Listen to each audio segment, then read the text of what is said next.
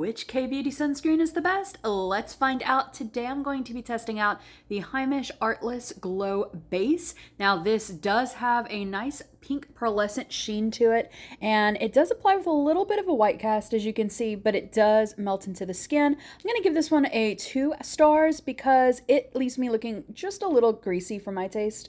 Now under makeup, this is where I feel it truly shines, because even under the makeup, under all of the makeup, it gives such a beautiful glow to the skin. So as far as under makeup, this product is going to get a 5 out of 5 stars.